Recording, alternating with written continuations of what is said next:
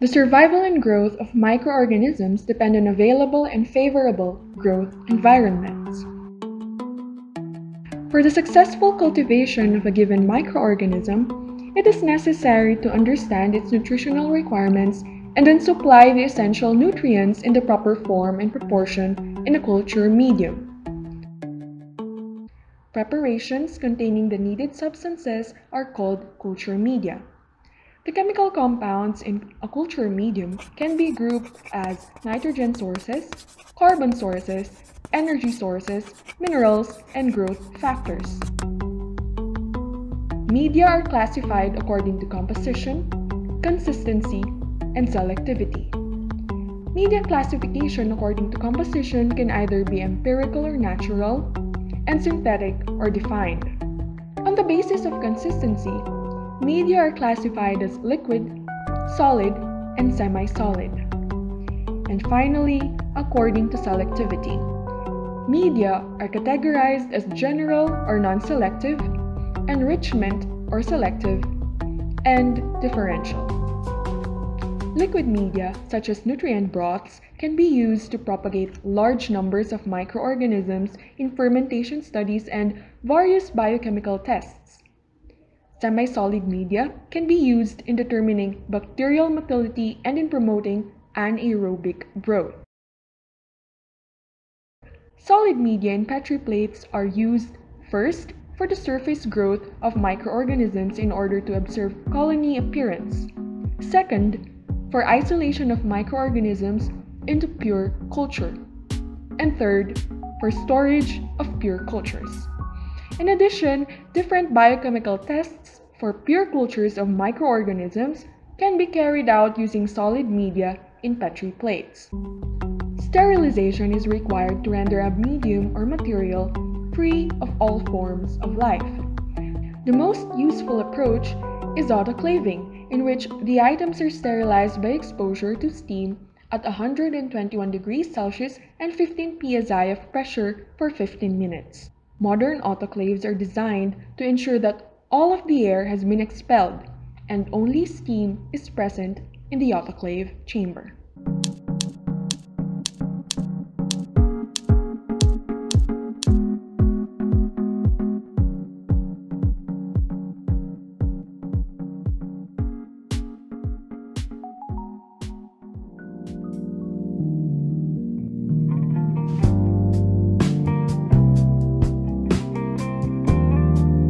First, calculate the total amount of medium needed. Instructions can usually be found in the bottle of the medium being prepared. For reference, approximately 15 to 20 ml of dissolved powder is required to make 1 plate of culture medium. In the preparation of nutrient agar, for example, 28 grams of powder is required for every 1000 ml of distilled water. If 5 plates are to be prepared, then approximately 100 ml of the medium is needed. To make this, dissolve about 2.8 grams powdered medium in 100 ml of distilled water. Next, we are going to weigh the powdered medium. In most laboratories, we usually use a weighing box made of light material like plastic. If none is available, cut out a piece of wax paper, weighing paper, or aluminum foil large enough to hold the amount of powdered medium needed. When transferring the powdered medium into a container for weighing, use a dry spatula. Transfer just enough as you have computed. Avoid unnecessary exposure of the medium to the atmosphere because it is hygroscopic in nature. Then carefully transfer this weighed powder into the flask. Wash off any sticking powder with distilled water into the flask using a wash bottle. Now add the required volume of distilled water while swirling the flask or bottle. Mix after each addition. Since we will be making agar plates, there is no need to melt the agar using a microwave. Seal the flasks with cotton plugs and aluminum foil.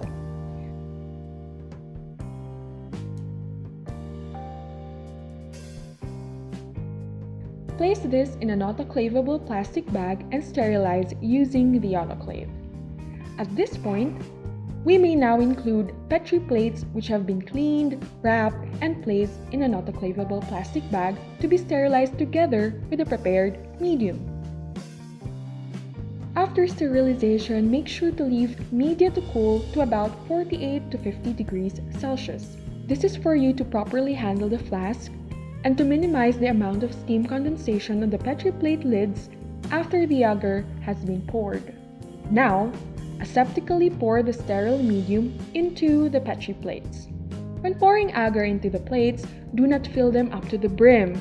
Instead, only fill about 1/3 of the height of the Petri plate. While pouring, gently tilt from side to side or put the plate down and move it in a back and forth, right and left direction. This is for you to be able to distribute the agar uniformly over the bottom. But be careful not to let the medium come into contact with the cover. Now, we wait. We allow the medium to solidify.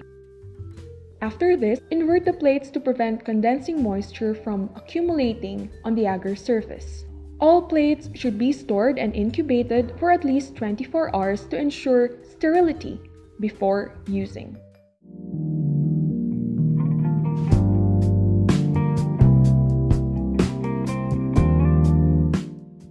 As before, we have to calculate the total amount of medium needed. So, in doing that, we have to decide how many slants and how much broth will we use. Then we weigh. Doing this, again, we take a weighing container or weighing box, or we can cut out a piece of aluminum foil or wax paper large enough to hold the amount of powdered medium that we need. We then transfer this weighed powdered medium using a dry spatula into this container. Again, avoid unnecessary exposure of the medium to the atmosphere because it is hygroscopic in nature. Carefully transfer this weighed powder into the flask and wash off any sticking powder with distilled water using a wash bottle into the flask. Now add the required volume of distilled water while swirling the flask or bottle. Unlike the first procedure, we have to melt the agar in a microwave oven. This is to ensure that the powdered medium is mixed evenly in a solution. For making slants, dispense about 8 ml melted agar per test tube using a 10 ml pipette or a glass syringe and place the cotton plug. For making broth, dispense around 8 ml of the melted medium into the tubes. We then put test tubes together using a beaker and cover this with aluminum foil. This is then placed in autoclavable plastic so as to protect cotton plugs from getting wet, which may subsequently cause contamination. After such, make sure that the culture media is sterilized right away. For agar slants, lay sterile test tubes containing the agar medium across the slanting board and allow them to solidify. This may be done out of the hood. Let the sterile broth tubes cool completely. Refrigerate the sterile media for future use.